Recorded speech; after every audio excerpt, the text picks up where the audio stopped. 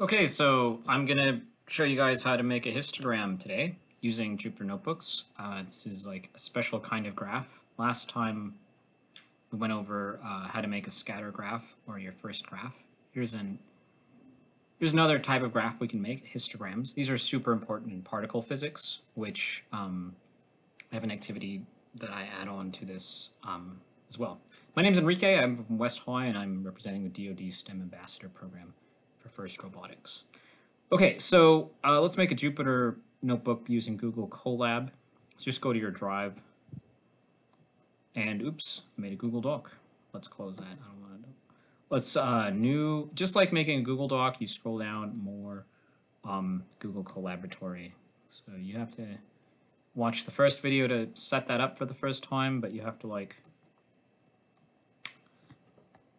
add that in if it's not added in. Okay, let's see. We've got, let's call this a histogram penny mass data. So there's an activity I would strongly recommend you do. So typically when I do histograms in my class, I always start with this histogram penny mass data. It's a QuarkNet data activity. So QuarkNet. Well, I'll show you how to get there. So if you go to quarknet.org and then you click on data activities, it's usually the first one that pops up, massive US pennies. That's where I'm getting this activity from. And there's some notes here and student guide. So anyway, I'm going off on a tangent here, but this is where the data is collected, right?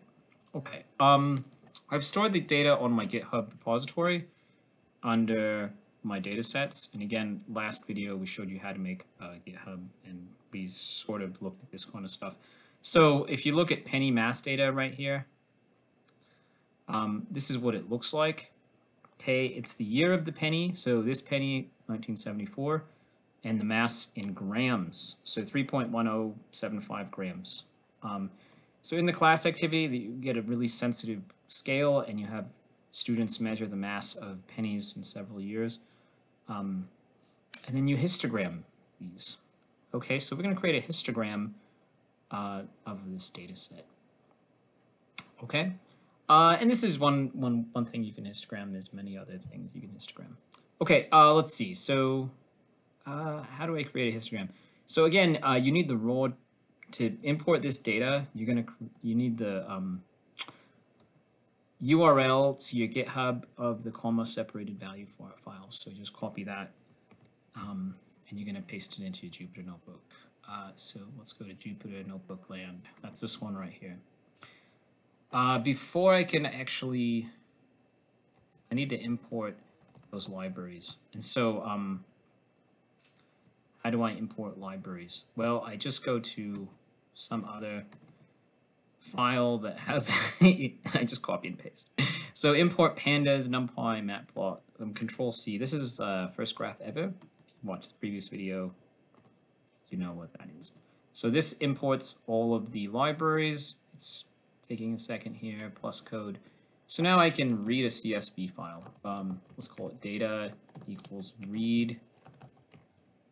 All right, now it's pd.read CSV. Looks like you can read in a bunch of files, but let's do CSV, and then we're going to do quotes and control V. Oops, that's not what I wanted.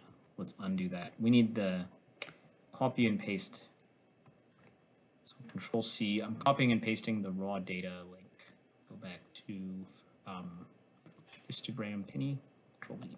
So that is my raw data file URL. Play. Let's add a code block. What does this data look like? Let's just type in the word data. So there it is. Data has 2 columns, year and mass. Very good. So how do I make a histogram? It's plt.hist. Instead of plt.plot, which is what we did before, we're going to do hist. And what it needs is data and number bins. I think if you don't put in anything but the data set, then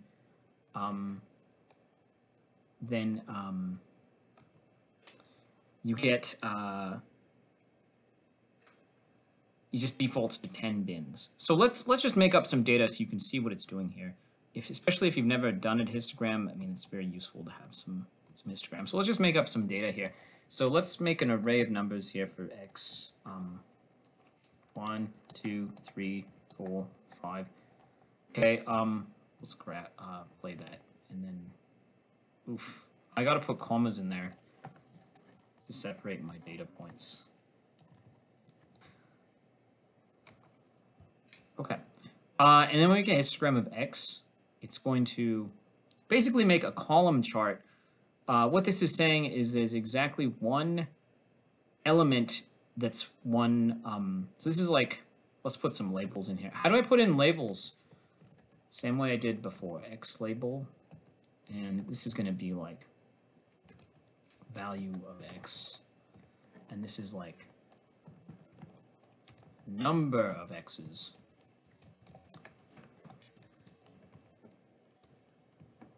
Okay. Oh, I should put these in like quotes. Hello. Anyway, I'm like, what's it? It's saying something here. Okay. And then, oof, there's too many quotes. I know there's something. Let's just leave it like that. Okay, so number of x's and value of x. So there's exactly one. That's one. Is one of two, one of three, one of four. So if I just like go back to my data set and just type in a bunch of ones, let's type in like 3 more ones, 4 more ones. What's it going to look like when I histogram those? So you can see there's a spike here. There's 4. There's 4. That's the number of ones that there are. And there's 1, 2, and 1, 3, and 1, 4. Why is it making all these like gaps between them? Because its default is 10 bins. So if you understand anything about histograms, which I hope you kind of do, then number of bins is the second variable in here. So if I go in here and change this to like 5 bins instead of 10 bins, it'll look like this, right? And this is maybe something you're more used to seeing. There's no gaps in the histograms. It's because there's no values for like, you know, it's trying to divide it into 10 and there's only 5 values. So if I put in some more numbers in here, let's put in like 5, 4, not 6. Let's just keep everything between 1 and 5. 2, 3, 3, 1. So let's do this and histogram that.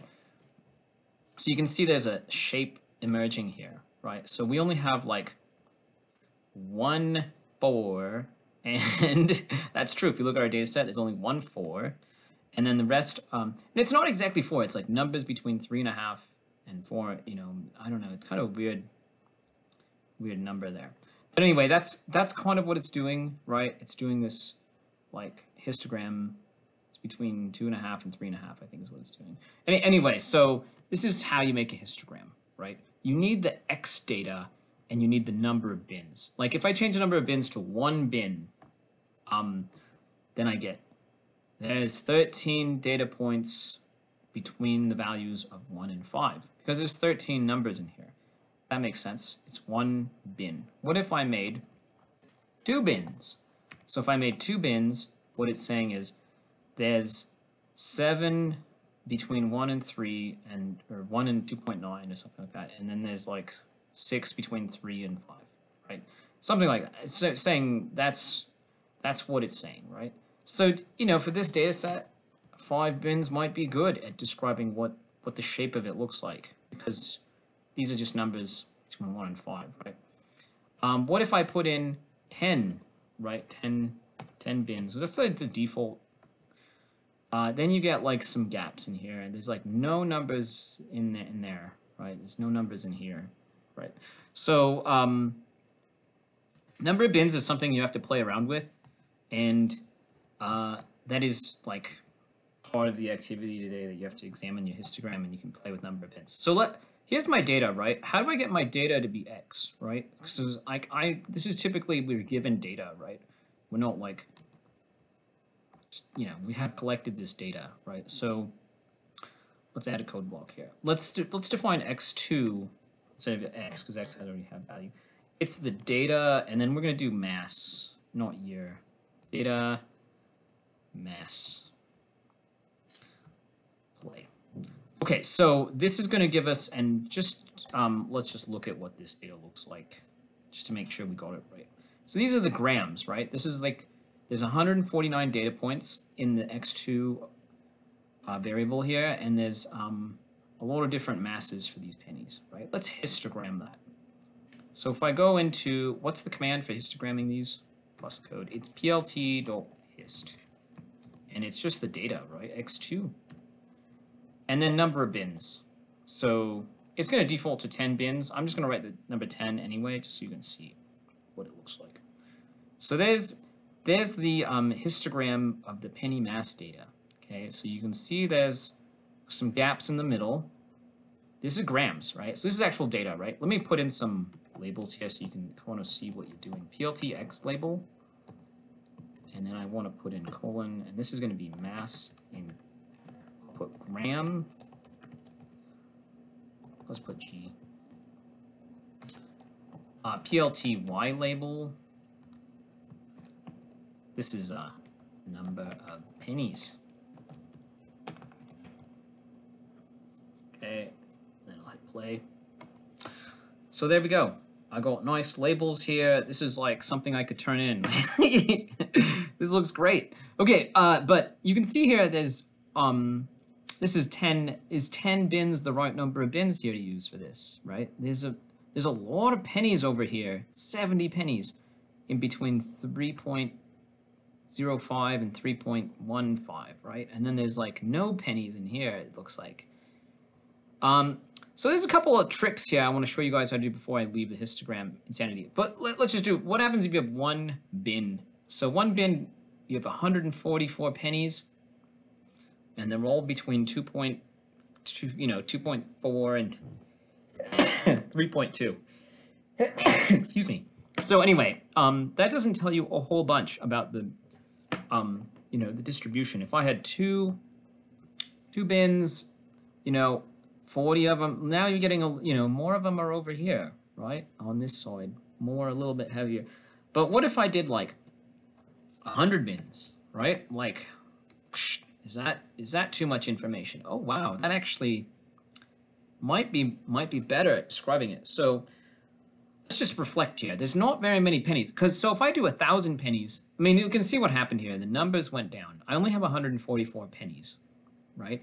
So you can expect that at some point, you're just going to have one value for everything. Like if I put in 1,000, I'm going to have number of pennies 1 for each one, right? It's not going to tell us a lot about the information, but this one might actually tell us, because we're starting to get like 10 pennies in here. There's like a little spike right here. There's like, looks like a couple spikes over here, right? 16 pennies. So this might actually tell us something about the information, right? But if I put in 1,000, right, that's probably overkill with the data set, because I just need more data to collect. I could have 1,000, but you can see even here, there's 4 that have the exact same number. But like you can see that this may not actually tell you anything in the data set. So there might be some gray area in there. Let's go back to 10 bins. So you're gonna have to play around with that. Okay, awesome. There is a trick for zooming in. It's the range. But yeah. Anyway, this is how you make a quick histogram of your stuff. And I know there is a way to change the range really quick. I feel bad that let me pause it for a second. Okay, so I looked it up. If I want to zoom into the histogram, I can actually, in the hist command, just type in the word range. And you remembered it was something like this. And then you just type in the range that you want to zoom in. And the way you do this is you have brackets, and then you just type in the numbers. So like, let's say I want to zoom in to 2.5 to 2.6. So I put my low value in first, 2.5, comma 2.6. That's my high value. So what's going to happen here? Let's take a look. So what this has done is it makes 10 bins, but it makes them between 2.5 and 2.6. And then it looks at just this data set, right? So you can see it's like I've zoomed in and made 10 bins in here. And so I have like, 7 pennies that are between 2.5 and 2.51. So maybe there's a spike here because I have 8 pennies, right? And you can change the range. So if I did like 2.4 to 2.6, it's going to make 10 bins between 2.4 and 2.6. So the bins are slightly bigger, right? So if you wanted to keep the size the same, you would make that at 20 because you're doubling the length, so you should double the number of bins. Now I have like, again, my number of pennies, it's like 7 and 8 instead of 16. But you can see the distribution here. So this range here is real nice at zooming in. Like let's just leave it like that. So again, you can explore your histogram using basically these 3 parameters, right? So you're gonna plot your data. How do I get my data? I have to import that on GitHub using the CSV read command, the read CSV command. This is number of bins, right? So if I only have 1 bin, that doesn't tell me much, but it tells me that how many data points I got in there. Right? And then I can also change the range to just zoom in or zoom out, right? So I could do like, I think the largest, yeah. So this is going to be like how you make histograms in Jupyter, and it's real easy to mess around with histograms once you're in Jupyter. Thanks for listening.